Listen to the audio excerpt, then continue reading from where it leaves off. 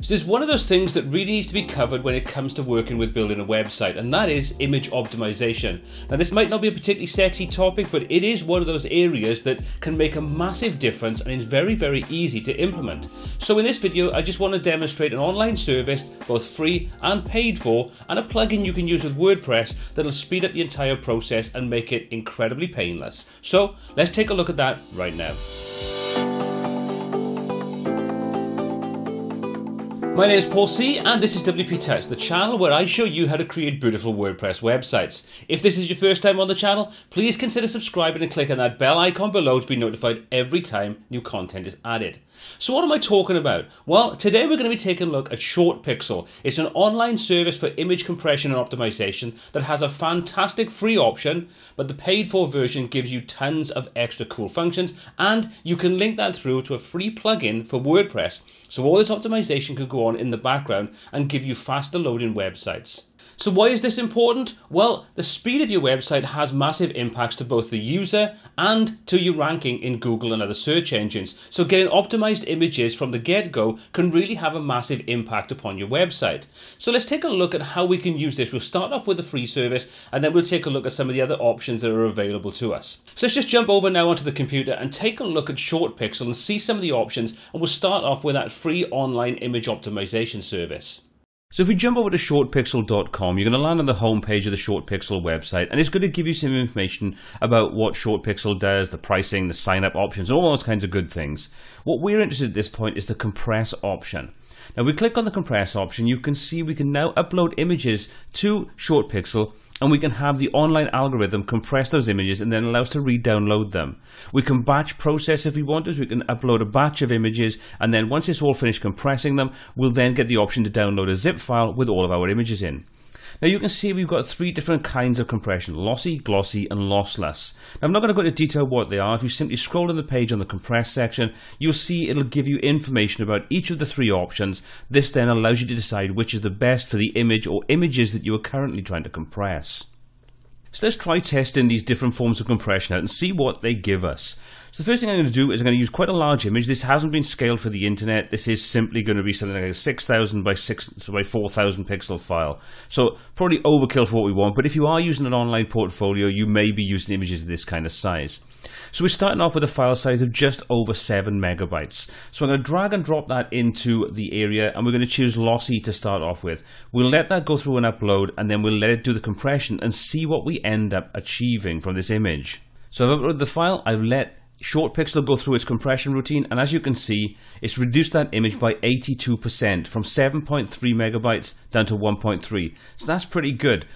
So that there gives us a massive 82% reduction in file size, which online is absolutely huge. Now if we want to take a look what this looks like to see if the end result is something we're happy with, we can simply click on the little eye icon, and that'll open up a preview, and we can compare the original version to the compressed version. And what you should see is there's not much of a difference going on there. It's compressed it down by over 80%, and we still retain a great looking image. So that's pretty cool. So if we close that down, and we're going to go through to the glossy option this time, I'm going to upload the same image again, and we're going to let it see the different compression ratio. So let's just upload this image again, let that go through the upload process and the compression routine, and we'll see what we end up with by using the glossy option.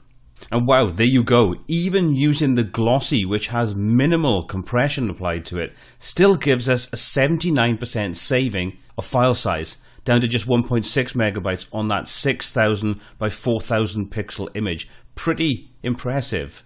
Now the free option of ShortPixel is fantastic, and if you have no need to compress more than 100 images in a month, I would say stick with using that. It's fantastic. However, if you want to get a little bit more out of it and you have a lot more images to use, then I take a look at the pricing option. And as you can see, for the short option, $4.99 a month gives you up to 5,000 images. And if you are currently viewing this video as we release it, which is the beginning of September 2018, if you jump over to appsumo.com, you can pick up a lifetime deal on there for a great price that'll basically give you that short option for a one-time fee, and you can use it forevermore. I picked up a copy of that myself the last time it was on offer there, and I will say it is worth every penny. It's just so easy to work with. Speaking of things like that, what do we get out of it if we start using this in conjunction with something like WordPress and use the free WordPress plugin? Well, we have the ability to easily link through the API, which is just a little bit of code that you get when you have an account with ShortPixel. You just put into the plugin, it links it to your account, and you can benefit from all of this compression going on in the background on WordPress when you upload files. Now, you don't even need to upload those via the Media Manager. If you're using some of the other tools and plugins you can have, like Next Gen Gallery and so on, you can upload images and they don't necessarily go into your media library. You can still have those be compressed by ShortPixel. On top of that, it'll actually allow you to keep a backup copy of all of your images, your untouched, uncompressed images, so then you can use ShortPixel to compress them and use those in your site, and if you want to roll back at any point, you can do that. So let's take a look at the ShortPixel plugin in action in WordPress, and let me just show you how easy it is to integrate that into your site structure. So I've logged into one of my sites where I've got the ShortPixel plugin set up. And as you can see, we've got a range of different options there that match out on the website, the lossy, glossy, and lossless. We've also got to include thumbnails where they want to be compressed, whether we want to take a backup of the images, so just in case something happens, we've got the original images left in a separate folder on our WordPress server. We've also got the option then for remove EXIF data. So if you're a photographer or someone that sells stock images and you need that EXIF data to be left inside your images, you can just uncheck that and that'll be left and stored with the images as and when they're uploaded, which is pretty cool. You also then got to resize large images, and you can specify the maximum size before that gets triggered and so on. We've also got some advanced options in there, and again, it's the kind of thing, take your time to read through it and have a little look just to make sure that everything is configured the way that you want. You can even use it to set up WebP versions and sort of use those as and when required, which again is pretty cool. If you use Cloudflare as a content delivery network, your CDN, you can just go through and set things up in there. And finally, you've got the statistics, which will give you information about your copy of ShortPixel and so on the server. So once you install it and configure those couple of little bits and pieces that you need on there to get it where you want, you've only got really simple options. So we go to the media library, and what I'm going to do is I'm going to just simply go through and upload an image into the media library. So switch the view over for us a second. I'm going to upload an image now, and we'll see what happens with the compression and how it works. So I'm going to grab an image that's about 400k, so not massive. We'll upload that into my media library. And once that's uploaded, then we'll find ShortPixel will then go through and start optimizing that image in the background for us.